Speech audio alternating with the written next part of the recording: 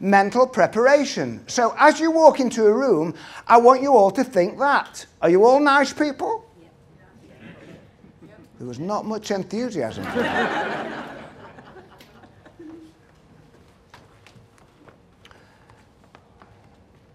When I talk to younger professional people, they appear to have that the reason they won't go networking, they don't know it as a scientific or medical condition, but a lot of younger professional people have what we call imposter syndrome. Have you all heard of that?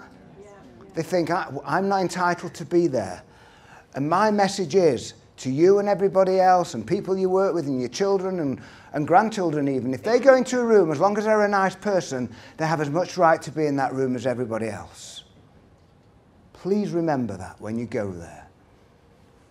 And think about that you're kind and generous. The first principle of networking is, what can I do for you? How can I help you? Who can I introduce you to? And the greatest gift we can all give to anybody is that gift of time and our genuine interest when we meet people.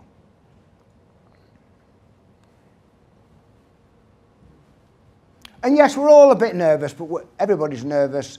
I am nervous, that's why I get there early. I'm going to be friendly.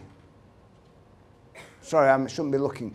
And if you're going to a business event, remember this, everybody's looking for some business opportunity. We all have something in common. Now, this one. Has anybody heard of a man, my guiding light, who got me out of accountancy into what I'm doing now? A man called Dale Carnegie. Anybody heard of him? He wrote a book. No, he didn't. He wrote the book. What was the book called? How to Win Friends and Influence People. Written in 1935. Think about it. Let's just focus for 1 second on the book. How to Win Friends and Influence People. If you cannot win friends and influence people, guess what? You're not going to get business. I think that was the first book on networking. There was no mention of it, but he wrote the book. And one of the many quotes that are timeless is coming up now. He said this: the most interesting people we ever meet are those who are most interested in us.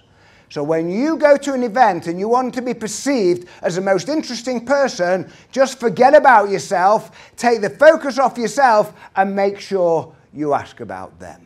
Because them is their most important and favourite subject. You're looking for your aha moment. This weekend, at every event you go to, you are looking for an aha moment or a light bulb moment. So if you go to an event outside here today and you meet somebody and you have a nice chat with them and you're brave enough to get to a point where you say, do you mind me asking you, who are your accountants? And they say, we use RSM, and you ask a few questions. You say, how do you find them then? And they say, well, we don't get value for money out of them, and they're not very proactive. Have you ever heard people say that? Not very proactive. They don't really understand our business.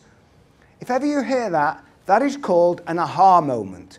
And when I run my follow-up workshop, when you hear an aha moment or a light bulb moment like that, that is your big indicator to start your follow-up.